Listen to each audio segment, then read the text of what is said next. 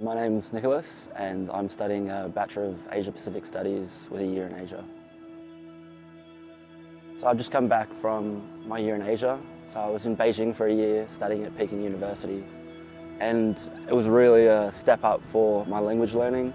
So going out of the classroom, 5 hours in the classroom, to 20 hours a week, being surrounded by the language 24/7, it really forced me to speak it, to go out of my comfort zone. And talking with people on the streets, you don't have the language to talk to them that well, so you have to use what you know, find a way to communicate what you want to.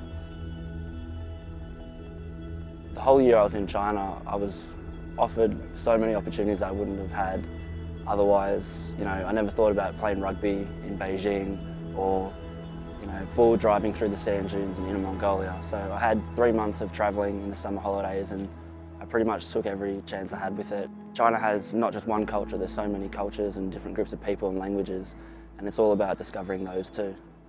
Probably one of the biggest lessons I got from my experience in China was independence. So kind of being thrust into a new environment with people you don't know, you really had to pull yourself up by your bootstraps, and that was a really humbling experience.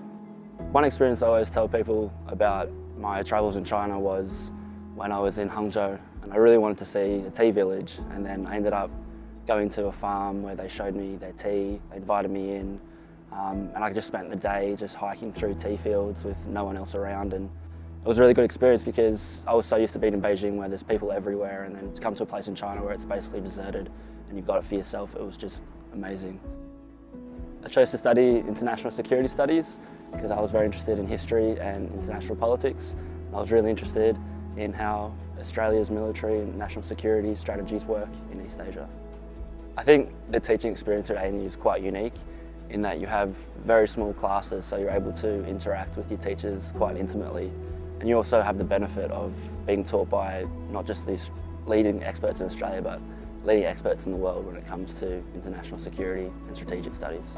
So outside the classroom as well, probably one of the best opportunities ANU's given me, it sounds a little bit corny, but is that I've made lifelong friends here. So moving away from home, coming to Canberra and meeting new people was a pretty daunting experience, but yeah, made some really close friends from that. Canberra is not what you expect it to be.